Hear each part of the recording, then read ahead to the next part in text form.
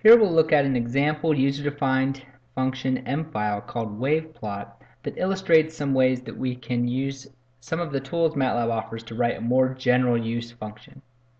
So the first thing we'll see is in our function command, we see the variable Varargin. Varargin is short for variable arguments in, and it's a special MATLAB name that's reserved for this use. And it allows this function to accept a variable number of input arguments, which in this case we're going to use to pass parameters along with a function.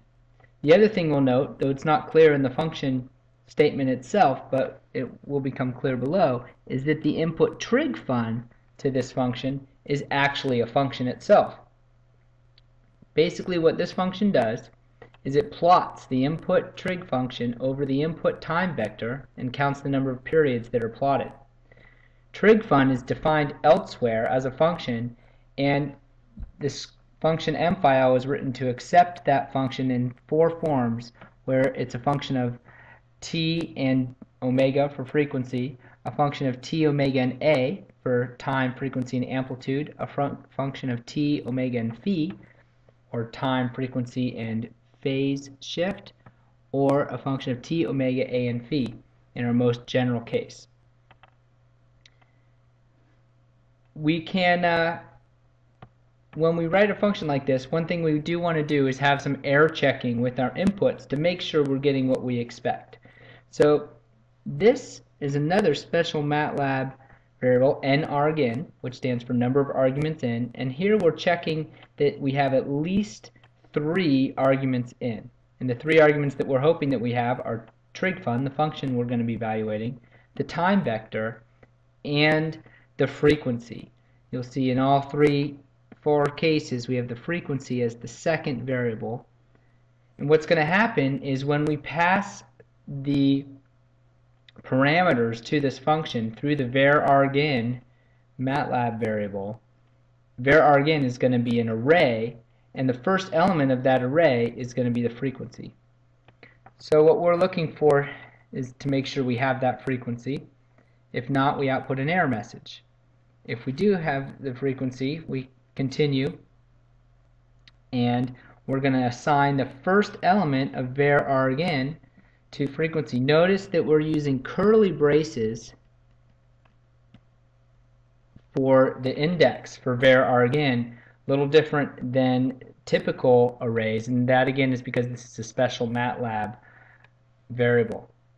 Then the script calculates the period and goes on to calculate the number of periods that are going to be plotted in the time vector by finding the overall length of the time vector, taking the last element minus the first element.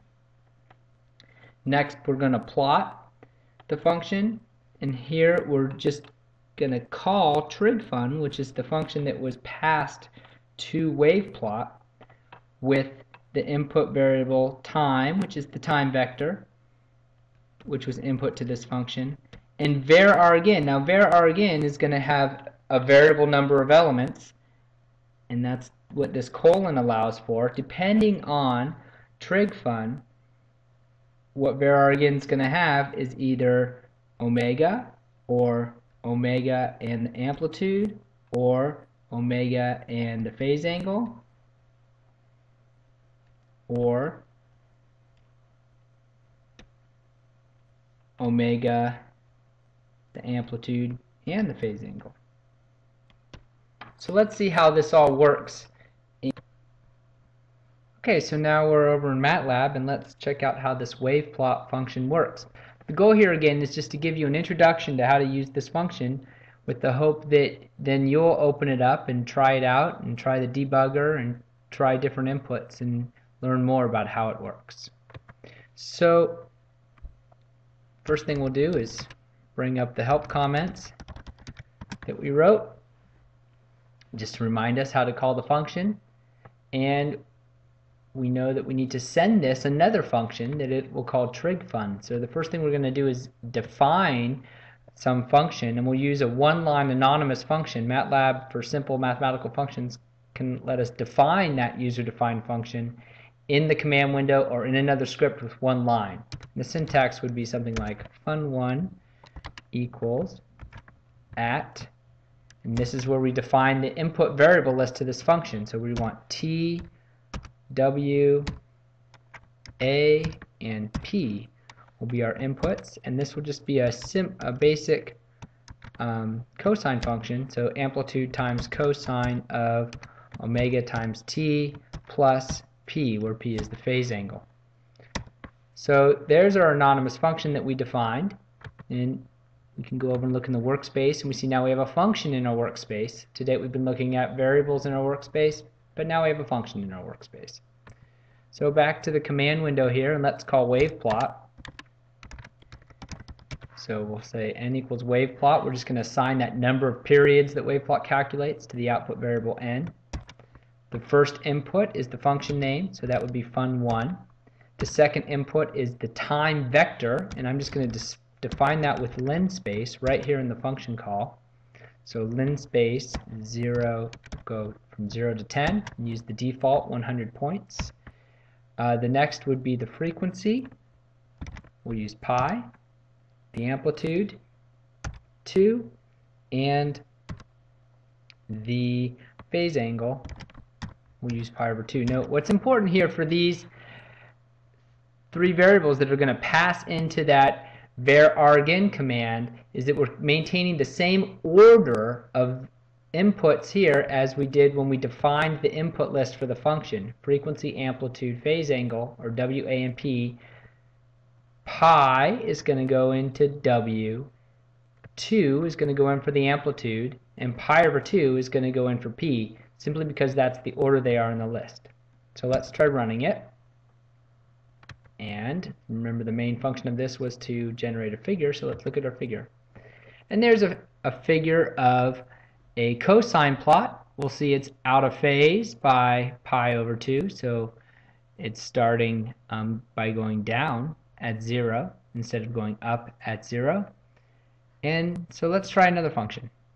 So we'll define a second function, fun2. And this one we'll just use a T and W as our variables. T being our independent variable, W being a parameter. And we'll set this equal to 5 times cosine of W times T plus 10 times sine of 2 times W times T plus pi over 4. Now we have a second anonymous function. We can go over and see what's happening in our workspace. We now have two functions plus the variable n that was output the first time. So let's try this function, sending it to waveplot. And we'll send this to waveplot with the same other commands. However, in this case we only have two inputs, our independent variable and only one parameter, as opposed to 3 parameters that we used with fun1. So we need to go back into our function call here, and we'll actually delete the last 2 parameters, and all we have is pi, which is our frequency, and we'll call it with pi.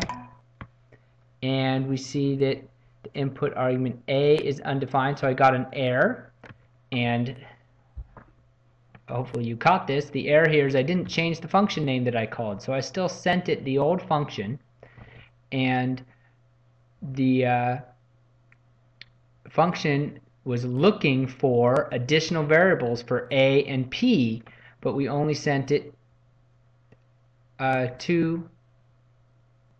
We only sent it the 1 parameter instead of the 3 parameters we sent before. So that's what's going on there with that error. So let me try it again, but this time I'll make sure to remember to change fun1 to fun2 and run it. And now let's take a look at our figure, and we can see the effect of adding the sine and the cosine waves of different amplitudes and different frequencies. And that's going to conclude this example. I would encourage you to download this M file, run it with the debugger, and get a good understanding of what's going on.